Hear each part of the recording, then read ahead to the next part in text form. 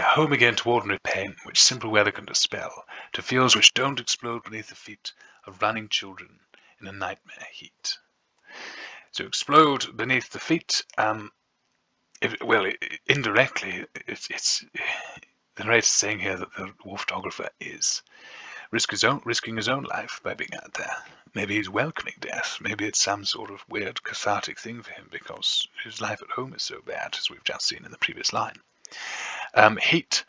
So metaphorically, he's getting too close to this heat. It is actually affecting him, even though he thought it might be some sort of weird paradoxical escape going off in a war-torn country.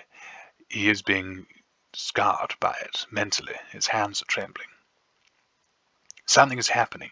As strange as features faintly start to twist before his eyes, a half-formed ghost.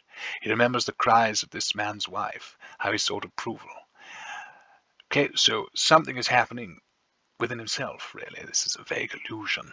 Even though he's focusing on external things, it's actually within his mind and within his own heart and feelings. Twist, so it suggests agony, of course, but it may also suggest the vault, the shift, the turning point in the poem as he's finally confronting his deepest fears and darkest memories. Half-formed ghost. So the person in the photograph is dead. That's heavily implied here. But it seems to be this person seems to be haunting him, accusing him, maybe almost like Banquo's ghost, of not helping. And then there's a suggestion here that the man who's died, it is a man, but the man who's died is not fully remembered. He's tried to blot it out of his memory, which is why it's only a ghost, only half remembered features, but he's finally confronting the man in the photograph at last. Remembers, obviously this links back to the fact that he's digging into his mind to reveal those memories and bring them up again. Enjambment after cries, it emphasizes this sense of despair. And then this man's wife, there's a focus now on the living, like in Poppy's, it focuses on the other people who are affected by war, even if they're not soldiers. He sought approval. This is for the photo to be taken, but there's no mention of approval being given, and yet the photo is being taken anyway. So there's that moral ambiguity, there's that voyeurism, which could come into play here, should the photo have been taken in the first place. Yeah, how he sought approval without words to do what someone must, and how the blood stained into foreign dust. So without words, so he doesn't have the courage really to ask. And how does one ask? Can I take a photo of your dead husband? It's how sincere, is this idea of consent, I suppose, if there are no words spoken, if there's no sign that it's right or accepted. What someone must, so he feels that it's his duty, or maybe he's excusing himself here. Maybe he's letting himself off by, making it seem more noble than it actually is. Half stained into foreign dust, so it's sort of cliche here. It's common war semantics and war language. Because war itself is a cliche. It's inescapable. It's always around. It's as old as, time itself, or at least, as old as humanity. And 100 agonies in black and white, from which his editor will pick out 5 or 6 for Sunday's supplement. The reader's eyeballs prick with tears between the bath and pre-lunch beers. 100 agonies, it's the agonies of those in the pictures preserved. Black and white, so obviously it refers to the colour or the lack of colour of the monochrome pictures, but symbolically, this is an allusion to right and wrong as well, which hints at the internal conflict of the war photographer. The editor will pick out 5 or 6, so it's really dismissive, it's really obscene again. It's not taking into account the human suffering, the real lives, or the real deaths in this case, which are shown in the photographs. How can one be so dismissive about, okay, right, this one looks the best, this one's most effective? It's talking about human life here and human suffering and all of the lives connected with this suffering.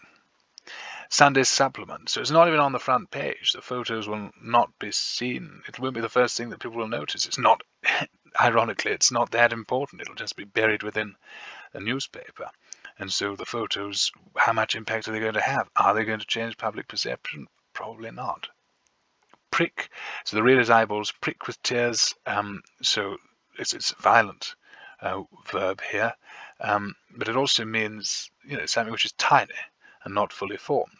And so again, this hints at the fact that these pictures of violence, they're not going to have the desired result. Tears and beers, there's an internal rhyme here. It feels weirdly jolly, which is ironic, of course, and it quickens the pace. So the reader's eyeballs prick with tears between the bath and the pre-lunch beers. It trips off the tongue here. But it also ties the two words together, the idea of pathos washing away, the idea that these people, they're immune to suffering overseas. They're too used to tragic stories and pictures. They're oversaturated by it. People depend on the suffering of others for entertainment. Think of drama, television drama and things. It's all about suffering because it's interesting. Think about the stories, the sensational stories you read in the newspapers. Again, it's about suffering. It's about things that go wrong. But, people ignore the deeper humanity, really. They read it for entertainment, or they ignore it. Beers as well as self-medication. So you think of the two words that are tied together in the rhyme. Tears and beers, maybe in order to avoid feeling more deeply about this, people just turn to mindless entertainment, drinking as though, to forget, basically, about all the horrible things in the world, to alleviate their own sense of conscience, maybe, that they're not doing anything to help. Again, so much of our lives are lived in ignorance. There's that saying, ignorance is bliss. What you don't know won't hurt you, and all that. And then the last couple of lines, from the aeroplane he stares impassively at where he earns his living, and they do not care. So in the aeroplane he stares, so it's a bit ambiguous here. He's either staring at Britain or at the war. So this is obviously referring to how he's going back out to where the fighting is. Impassively. So this suggests that he's been destroyed by his role. He takes no pleasure in anything. He cannot feel emotion with those at home. It's a common theme for those who've experienced war, because they don't care. Those back at home, they just want to carry on with their lives. They're not directly impacted by the war, so they're going to pretend it doesn't happen.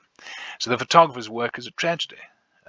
Not only is it morally ambiguous, but it's ineffectual. It's affected him. We see this, he's trembling, but nobody else. They take a fleeting look, these readers, and they carry on about their day.